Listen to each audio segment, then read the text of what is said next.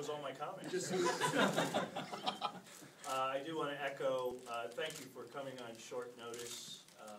This morning I had a meeting with Todd Licklider, and I announced to him that he would no longer be our head men's basketball coach. This was a conclusion of a process, an evaluation, something that obviously I'm monitoring every day, but at the end of every season, in every sport, I sit down and complete the evaluation. And so this was the conclusion of this year's evaluation. I'm not going to go through every piece of that process, but I will share with you a couple of thoughts, a couple of pieces of that puzzle, so to speak. First of all, some facts. These are the easy things to talk about when you're going through this evaluation. The first fact is that Todd Licklider is a tremendous basketball coach. I believed that when I hired him, and I still believe it today. Another fact is that Todd is a tremendous person, someone of high values that I share, ethics, all those things that are important to Iowans. The facts that aren't as much fun to talk about, but still facts nonetheless. If you take a look at our competitive record the past 3 years, it has not been improving. It still continues to be below where we would expect, including Coach Licklider. Our attendance and our season ticket sales have continued to go down. This is not something that started 3 years ago, but in the past 3 years it has continued to go down dramatically.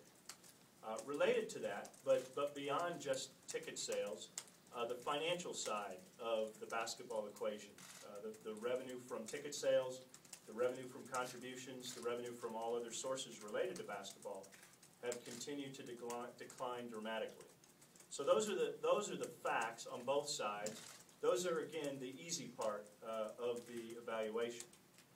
So in order to overcome those last three things that I mentioned, one of the things that I had to determine, I knew that we had to have all hands on deck. We had to have 100% focus toward overcoming those things by the coaches, by the administration, and by the student athletes. Over the past couple of weeks, that's been my evaluation process. That's what I've been going through, and I've made the determination that under the current circumstances we can't overcome those things that hill that we haven't been able to climb.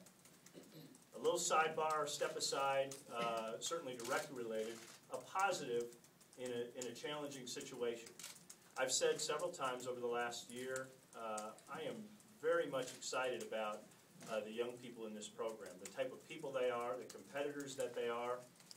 I still believe strongly in this group, and if this group will stay together, if this group, including the current student athletes and the group that have committed to coming to Iowa, if they'll stay together, for the first time in my tenure, arriving in 2006, I really believe we have a chance to compete in the Big Ten Conference. Just running down Cully Payne, our starters, Cully Payne, his 25-point performance.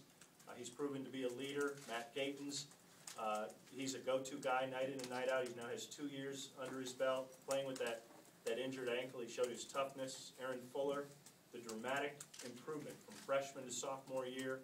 I look forward to the same thing. He's proven to be a Big Ten scorer. Eric May, I think, has potential to be one of the best athletes in the Big Ten. Jared Cole, a senior, a leader. His perseverance of an injury, and that's not taking away from Brennan and from Andrew and Devin. And then add to that the 4 young men who have said they're going to come to the University of Iowa. I don't watch our recruits play. That's what the coaches do, and I think many of our fans do. But by all accounts, they're a terrific group. Not only basketball players, but young men. So now back to kind of the broader discussion, the broader topic. Understandably so, under the circumstances, there's a lot of speculation and desire to say, whose fault is this? Why hasn't this worked? I would say you can place some of that on me. You can place some of that on Todd. You can blame some of it on bad luck.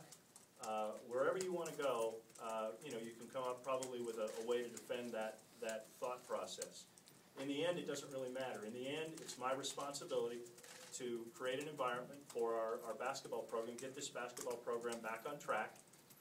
And I'm not excited about how we've gotten to this point or how I have to proceed beginning today.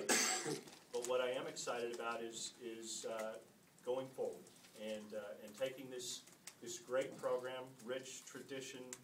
You know, I think about our current challenges. Our current challenges are real, but they're short-term.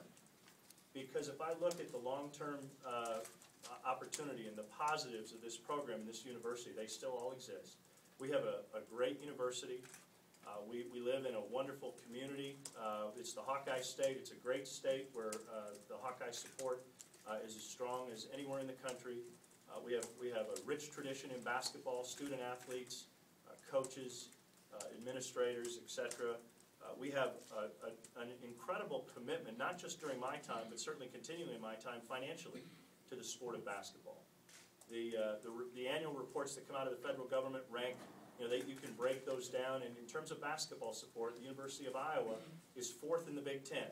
After Indiana, let me see my list here, Indiana, Michigan State, and Wisconsin, the University of Iowa invests the 4th most in men's basketball. If you walk out of this building, you can see finally underway a $43 million commitment to taking what is still one of the great arenas in the country, but it's 27 years old, and it needs several pieces added to the puzzle, and those pieces are underway. We're in the Big Ten Conference, arguably, in my opinion, I'm a little bit biased, the best conference in America. And then again, just the great fan support. We haven't seen it in Carver for the last couple of years, past several years, but I know that it won't take much to get that arena full again and rocking. Even in the time, in 2006, my first year here, there were still several games during the Big Ten season where there were 15,000 plus. And I know, and many of the people in this room know, that when that arena is full, there's no better basketball environment in America. The next step, the search begins today.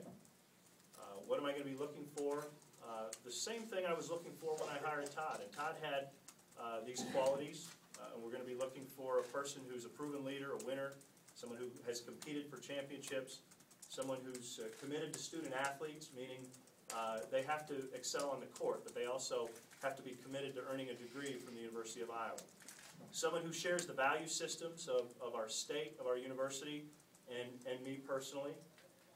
And then somebody who's just going to take this talented group, convince them that they can do this, and bring them into next year, and with as little, it's going to be disruption, but with as little disruption as possible, get back up and running.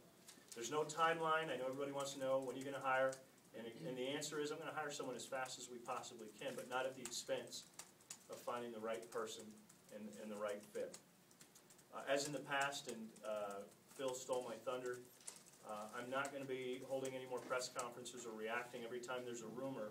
And I'm not doing that to prohibit all of you from doing your job. That's not my goal. My goal is to allow me to do my job, and that's to go out and find the best fit for a coach at the University of Iowa. So that's both a recap of the evaluation process and of the anticipated process I'll go through in hiring a new coach. So happy to take questions.